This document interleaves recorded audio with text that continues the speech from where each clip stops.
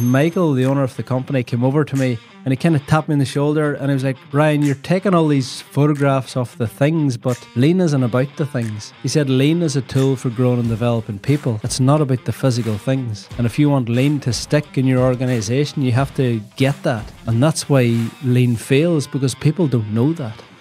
So Ryan, you're known all around the world as being a lean maniac, someone who loves lean manufacturing, and yet here we are today doing an episode all about why lean fails. So This is probably going to be a bit controversial, a bit of a hot take, but why? Why does lean fail, and what have you seen in your experience? Yep, there's loads of organizations around the world that have tried lean and it hasn't worked, and we think today in this podcast we're going to cover why. So I'm really excited to get in. So straight away, first off, we were a couple of years into our lean journey, and somebody mentioned going to see this company in Germany that was really good at lean. The company was called Yellotools. So myself and a few other people from the company went to visit Yellotools. And as soon as we walked in the door, I had my camera out, I was taking photographs of all the visual markers on the floor, the Kanban system they had, the way they organized their tools, the way they organized, all their inventory. This place was, to me, it was immaculate. Every single thing in its place, highly organized, the best I've ever seen. It really was. And I was going around taking all these photographs, getting really excited. And Michael, the owner of the company, came over to me and he kind of tapped me on the shoulder and he was like, Ryan, you're taking all these photographs of the things, but lean isn't about the things. And I was like, yeah, I know. I kind of brushed it off. About half an hour later, we were still walking around looking at all the things, and they have an injection molding machine and they were changing the dyes in under 3 minutes, and I was just absolutely fascinated by how they were able to do this, looking at all these really cool improvements that Michael and his team had made at his company. And again, Michael came back to me and he said, Ryan, you're still taking photographs of the things. Lean isn't about the tools. It's not about the physical things that you can see. He said lean is a tool for developing your people. And I was like, oh, okay. I didn't really know what he meant. So after the tour was over, we were getting in the taxi to go home. And just before I get in, Michael kind of grabbed my arm and he said, Ryan, you need to get this because I've tried to tell you twice before and you're not getting it. He said lean is a tool for growing and developing people. It's not about the physical things. And if you want lean to stick in your organization, you have to get that. And I still didn't know what Michael meant. And on the way home in the taxi and on the plane and the train, I was just thinking, what did Michael actually mean when he said lean isn't about the tools, the physical things? And I was actually going in for an operation the next day after the Germany trip. I was going to be in bed for 7 days. I was lying in bed. And I was thinking about what Michael was trying to tell me because I wasn't getting it. Yeah. And then it clicked. And I was like, I think I know what Michael's talking about. And it finally came to me that lean is about growing and developing people. And that's why lean fails, because people don't know that. Right. We get so caught up in the colourful tool holders and look how amazing this little drill bit is and blah, blah, blah, blah, blah. Yeah. And we all end up focusing on the wrong things. Yeah. And what I heard you say is it fails because we don't focus on our people. Absolutely. And if we want all of those things, the beautiful factory, the engagement, the really crazy creative ideas, is you have to start not there, but you start on the people. Exactly. So how the heck do we do that? Yeah. It's easy. You end the episode. That's it, guys. Just focus on your people. You'll be all good. Yeah. Where do we go from here? Yep. So the goal of every single lean organization is to create a people development system. That's really what we should be trying to do, create a people development system.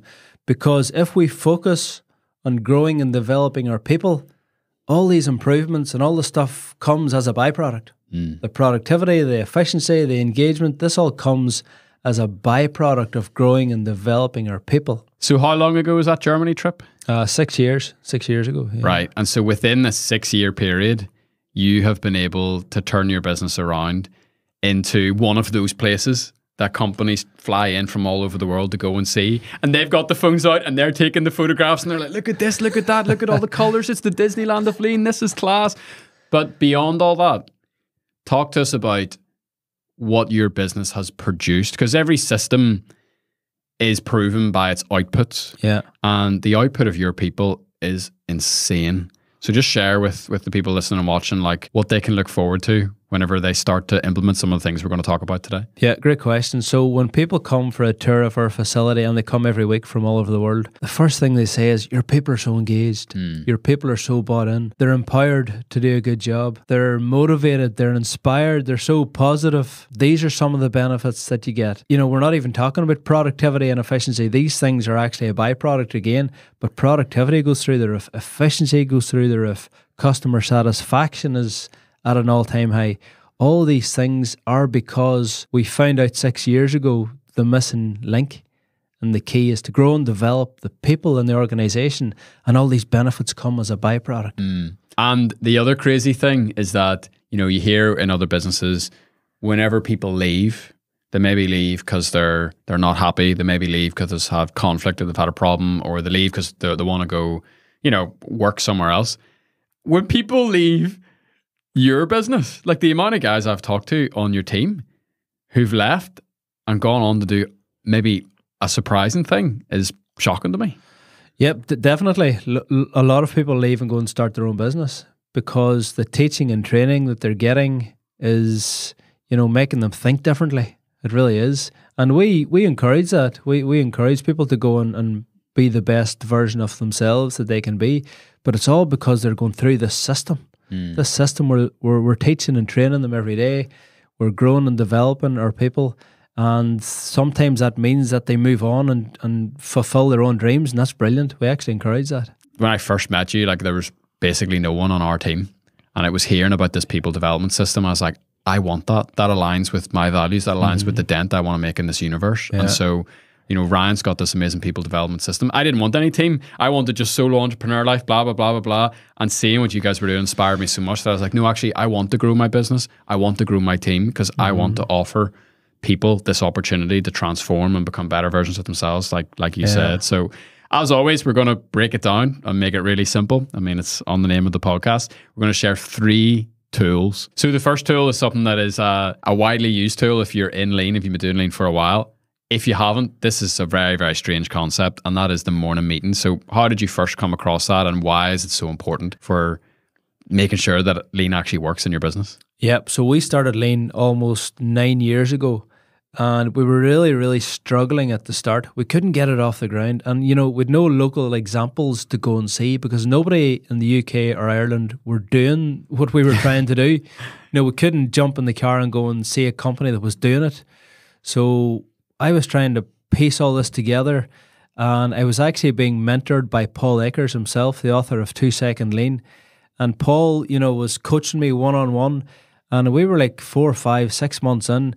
And I went to Paul one day and I said, Paul, it's just not working. I can't get it off the ground. I think I'm doing everything right, but it's just not working. And he said, how's your morning meeting going? And I said, oh no, we're not doing that. You know, we thought the morning meeting was too, you know, American. It's okay. It's okay for the Americans. Get that cheesy stuff out of my face. Yeah, I get that. I get that. It's okay for the Japanese to stand around in a circle and do stretches, but we're from Limavady in Northern Ireland. We're not going to do that. But Paul said, how's your morning meeting going? And I said, we're not doing it. And that was the missing link. So there and then we started. And the morning meeting started off very simple, very small. It was one A4 laminated page with 5 questions on it. And, you know, it was really awkward. There was total silence. Nobody wanted to speak. But as we developed it and continuously improved the meeting, people started to open up. They started to share ideas, and they started to get excited about lean. And that was the key. So number 1 is the morning meeting is the reason why most lean companies fail, because they don't do it. Why do you think the morning meeting is so powerful? Like, why, if you take that ingredient out, does the whole thing fall apart? There's something so powerful about bringing every single person in the organisation together. It kind of creates unity, it creates togetherness, it creates a sense of camaraderie, it creates a sense of teamwork. You know, we're all in this together, and everybody standing around the circle has their own part to play. Everybody's doing improvements. You know, it's not the lean team over here or the Six Sigma team are doing their lean meeting. It's every single person in the organisation is at the meeting. And that's why it's so powerful. Brilliant.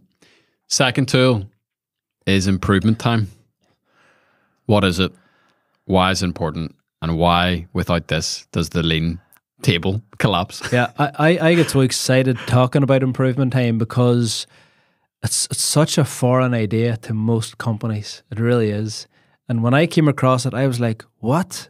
Improvement time? You're telling me that we're going to stop for 30 minutes with every single person in our organisation and make improvements? I thought that was crazy. So we added up all the numbers, and it's such a huge cost to the business. You know, the fact that every single person would stop for 30 minutes or 15 minutes every single day. We just couldn't get our head around it. We absolutely couldn't get our head around it. But now we wouldn't look back. It was the difference. It was that key ingredient that just turned our company around and turned our culture around. So if we're teaching and training our people every single day at a morning meeting, well, it makes sense to give them time and allocated time to go and do their improvements. Right. Because without that freedom, without that time, they're not getting, their ideas actioned. So if you just think about it for a minute, we have a morning meeting for 15 or 20 minutes, then we have either 15 minutes or 30 minutes of improvement time. So we're not starting production until 8:45, every single day. That's a huge investment, but it's about going slow to go fast. We're so efficient because we stop and improve. Right. We're so efficient because we stop and teach and train our people.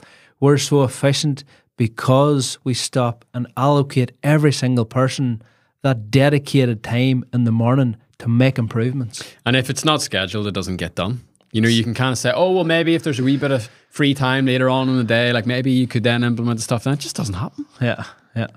Why is it important to do it in the morning?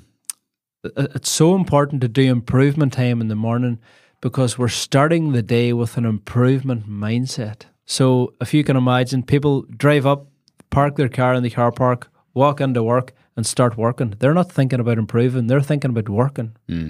We don't want people to think about work. We want people to think about how can I improve the process of the work. So when we go to a morning meeting, that's improvement. When we have an allocated time for improvement time, that's improvement. So then that thinking translates into the working day. So we're actually not working. All we're doing is testing the improvement that we've made in the morning to see if it works, to see how we can make it better the next day. Yeah. So I kind of think of it as morning meeting, then improvement time, then testing the improvement. So we actually don't work. It sounds funny saying that, but we don't work, and we don't want our people to work. We want our people to improve the way we work. Right. And I heard you say one time recently that an improvement isn't complete until it's shared. Yeah. What do you mean by that? So a really powerful concept that I learned in Japan when I was there about 4 years ago was yokoten. So yokoten is sharing ideas laterally across an organization. So if Kerry in the accounts department has an improvement, somebody in the welding area could pick up Kerry's improvement and say, oh, we could do that. Right. So yokoten, sharing the ideas, sharing the improvements. So if I make a really good process improvement to make my job easier and I don't share it, that's actually wasteful.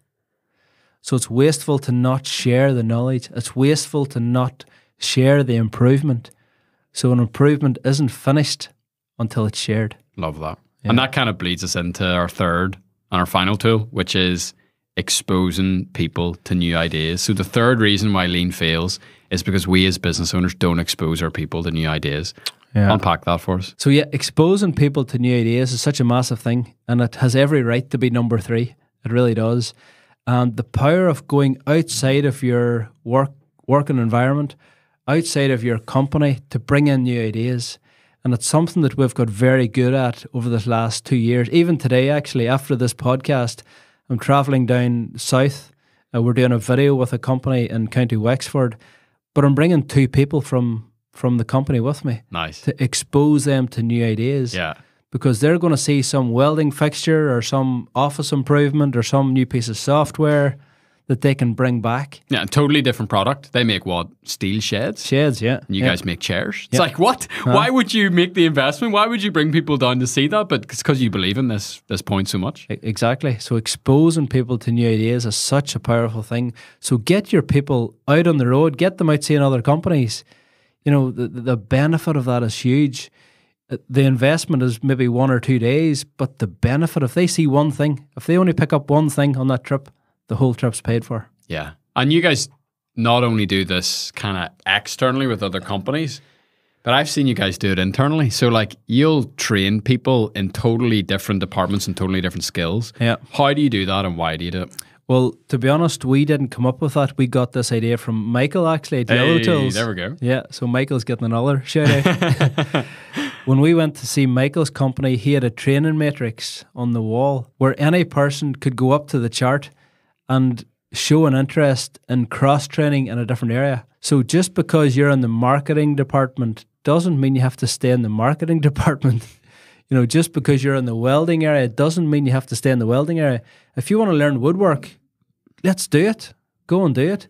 If you're in the woodwork area and you would like to learn upholstery or powder coating or welding, let's do it. Let's set it up. So the same thinking goes, if we can take 2 people out of our company and go to another organisation to bring back ideas, it's the exact same thinking, only we're doing it internally. So we're bringing ideas from the woodworking area to the welding area. We're bringing ideas from the welding area to the sewing department. You know, it's this cross-functional sharing of ideas which really motivates people to be creative. It's interesting for a couple of reasons. The first one is you can kind of live like 20 versions of your life inside the one company. Do you know what I mean? I could go from like, I work in accounts and now I'm a welder and now I'm this. But it also gives you like, this might be a weird word to use, but like a real sense of empathy and understanding for what your colleagues do every single day. And that must lead to so many fresh eyes, new ideas. Oh, have you thought about this and what about that? Why do you do it that way? And like, what about this way? Like, da-da-da-da-da. It's interesting. Exactly. Even on the training matrix, one of the areas is first aid. So if somebody wants to learn first aid, they just fill in the training matrix. The next day we're doing first aid training, we go to the chart and we say, there's 6 people that are interested in learning. So it's a pull system as opposed to a push system. So good. So for people listening to this, like, we always try to look for like the minimal viable action.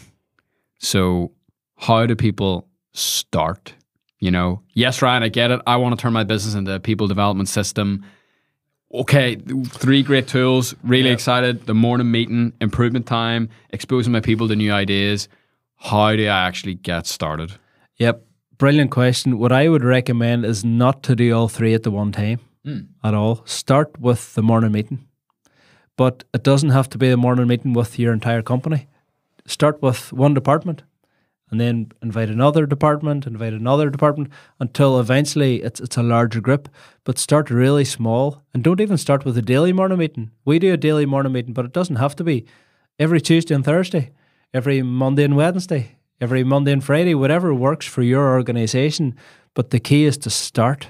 Yeah. Start with some form of a morning meeting and build it up from there. Once you've got the morning meeting going and there's a good routine going there, then add in improvement time. But again, gradual, slow, stable progress. You know, to go out and tell 100 or 200 of your people to go and improve for 15 minutes, it would be chaotic. It would be carnage. It really would. So again, slow and incremental. One department, allocate 15 minutes improvement time to one department. And say, go and make some improvements, go and see what you can do. And if that's successful, when it's successful, roll it out to a bigger team. And the same with exposing your people to new ideas, really small and really incremental, like everything we do. Yeah, and that is interesting because, you know, you see in the wider lean world, you know, people that have all these black belts and all these courses and this and that, and they'll go and they'll get like super pumped up. You know, and they'll get all this information, and then like one person will come back to the whole organization and try to dump it and download it and install it everywhere. Yeah, and it just doesn't work. It's too much all at once. That's right. And you've just reminded me of something that happens all the time. If I go to this company in the south of Ireland and bring back all these ideas, there's Ryan going on again about, you know, about all his new concepts. But if I bring Cody from the welding area and he's coming back and he's fired up, the peer-to-peer learning is more powerful than manager-to-employee learning. And that's another reason why the morning meeting is so important, because every single person in the organisation gets their turn to hold the morning meeting. So it's peer-to-peer learning. Cody in the welding area will learn from Paddy in the woodworking area because it's more relatable, as opposed to me teaching and training on lean all the time. So peer-to-peer learning is such a powerful concept, and it's one of the reasons the morning meeting is so important. Yeah, big time. I think another thing that I've noticed is how important humility is, and how important having like a really open mind that's hungry to learn. Like the people we even talked about today, okay? So yourself, Paul Akers, Michael Althoff, you know, really, really, really highly respected in the lean world, have some of the most amazing businesses on the planet. People fly all over the world to go and see them. But I've watched all three of you guys go around other factories with notes and with phones and just scribbling ferociously and just really seeing what you can learn from everybody. Yeah. Even though maybe from someone else's eyes, they're like, oh, you know, they're up here. Those three guys, they're just top tier. You know, they have so much to teach us. But actually, all three of you guys show that humility. We're so hungry to learn. And I think that's another reason why lean fails, is because they lose that hunger, you lose that humility. It's cool. That's exactly it, Yeah. Cool. Well, we really, really appreciate you spending this time with us. It's so funny whenever we plan these episodes, we're like, you know, we have a few ideas, we're going to see where it goes, and we really, really appreciate all of the feedback that you give us. It's super, super powerful. Like Ryan said, exposing yourself and to your people to new ideas is super powerful. We always invite you to join us for a Lean Made Simple tour here in Northern Ireland. The link is in the description. Bring some of your people, bring your whole team. I mean, there's people that have come like, what do you think is the most number of times someone has come to your factory? We've had entire companies that have taken the whole company. Last year, 2 different companies. One company took 110 people, another company took 70 people. Crazy. You just took them in small groups of 5 or 6, but the entire company came. And those companies are on fire with lean now because they exposed their people to new ideas. Final question, right? This is just a total bonus. Is there a company that you haven't been to yet that you would love to go and see? Absolutely is. I would love to visit the Lexus plant in Kishi, Japan. It's supposed to be unbelievable. So I would love to go there someday. Ryan, thank you so much for your time. These are 3 super, super valuable things that I know if anyone listening to this actually implements them, we can pretty much at this stage, we can like guarantee they will succeed with lean, because this is your experience. You've made all the mistakes. You've had all the stress and the heartache and the pain of trying to implement lean and it failing and failing and failing. And so you've just shared the cheat codes with everyone listening. And I think that's super valuable. And I appreciate your time. I appreciate everything you shared. Yep. Thank you. And it doesn't have to take a company 9 years to do what we've done. You know, this is the fast track. Somebody out there can do in 3 what we've done in 9. Yeah. The shoulders of giants. Yeah. Awesome. Ryan, thanks for your time. Really appreciate it. Thank you.